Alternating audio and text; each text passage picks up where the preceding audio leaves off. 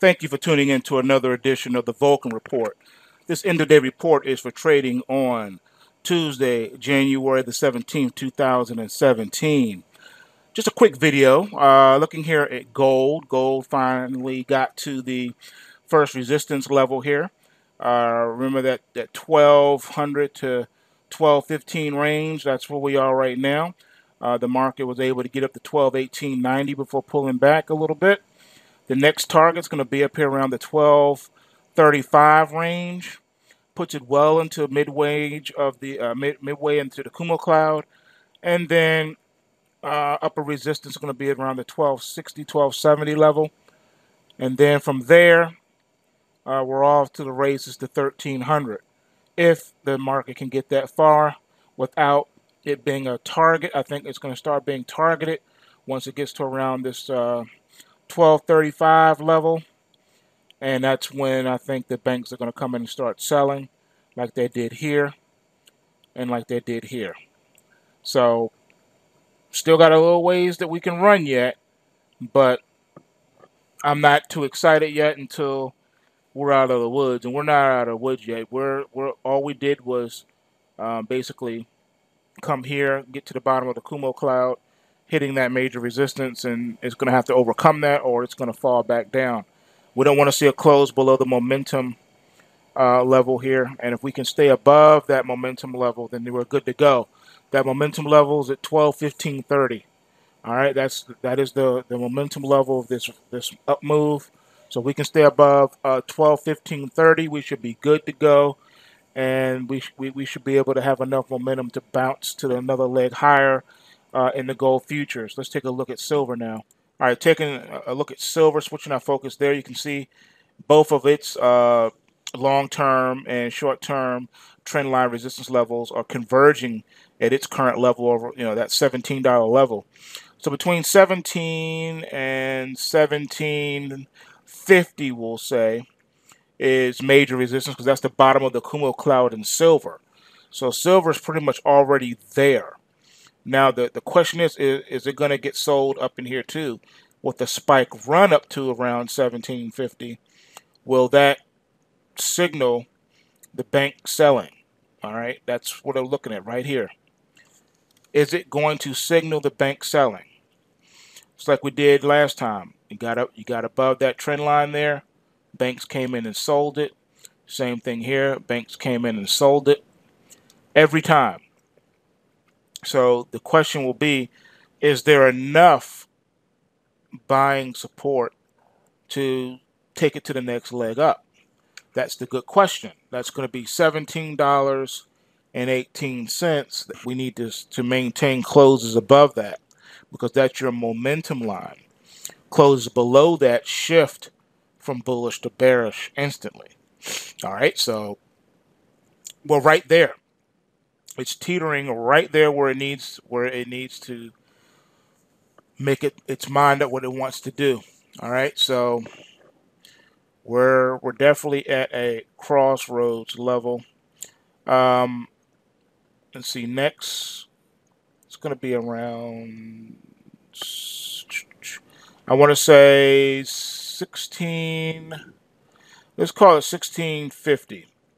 All right, as long as we can close above 1650 in silver, we should be good to go. All right, let's move on. Let's take a look at JNUG. All right, taking a look here at JNUG. Right now, JNUG is still not acting right, as you can see here. All right, got up to the trend line and backed away. All right, got up to this resistance and backed away. Can it make a good run to 13? That's another major resistance, and then here at the bottom of the Kumo cloud at the $17 level to 17.50. Those are our upward resistance levels that we have going forward. We do not want to see a close below $7.60. We'll give it a 10-cent leeway. We'll say 7.50. As long as we can have closes above 7.50, this should be good, and we should be able to build the momentum and try to test these overhead resistance levels in the JNUG. Let's see here, looking at the GDXJ. Let's see if GDXJ supports that analysis. All right, GDXJ is already above its Kumo cloud and starting to get ready to ride the ramp. So this actually does show that there is some support where we are in the JNUG. This is enough bullish of a signal to alert us that this ramp that's coming up should help to catapult GDXJ toward its $50 target. All right. Then it needs to decide once it gets there, is it going to double top? Meaning, is it going to fail? Or is it going to be able to take out the $52.50 old high? That's where we are in GDXJ. So GDXJ is leading the way. GDXJ is looking like it wants to make a run for it to the upside. So that can be a good thing. Let's see. Let's look at the dollar. All right, looking at the dollar. The dollar is in jeopardy of closing and dropping below par. So far, it hit par 23, and that's where it pretty much is right now, sitting right here on this trend line. All right, it has to stay above par. A close above par is dangerous because then that takes you down to the long-term support of 97.82.5. And then if it drops below that, it's just in free fall. So this is interesting because, again, we're looking at weekly charts. So this is the fourth week now in a row of down prices, selling off from the top of 103.81.5. All right, a quick note here. Let's switch over to the Bitcoin just real quick. You can see it's trying to catch a lift here on its weekly. So it's trying to divorce itself from the dollar. Will it be able to do it? It tried it back here and it failed miserably. Can it lead the way perhaps? Can it show signs of support? Or is it going to come back down here to this trend line and bounce higher? This is the $10,000 question. All right, moving on to crude oil real quick. Where are we here? On the weekly chart, hanging up here. It's really not giving up any support. It's staying above its support lines, which is very bullish. It wants to go to 55. It wants to go to 55. It's probably going to best that and go to 60.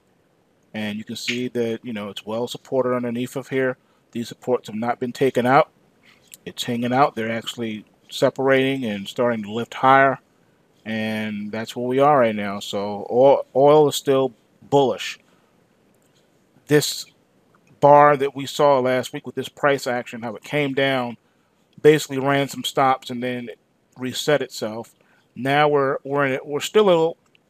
If this was a daily bar, we'd say this is an inside day because you're not taking out anything. You're just trading within the range of this bar. But it's a weekly bar, so it's an inside week so far. And with a shorted trading week, 4 days instead of 5, we probably won't see too much action. But just overall, it's setting itself up to run higher, and that's just how it's looking.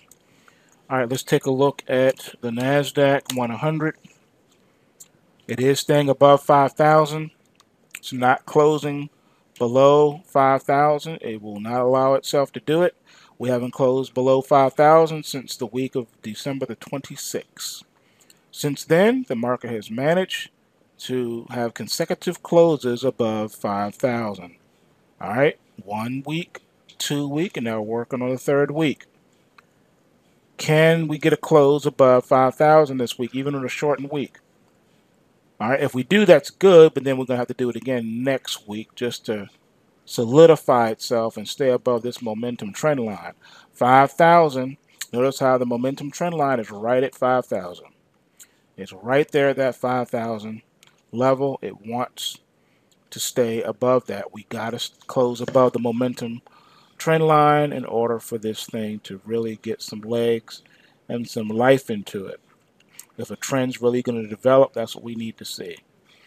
All right, not the wishy-washy when you close, but close. You come up here, you're below it, you're above it.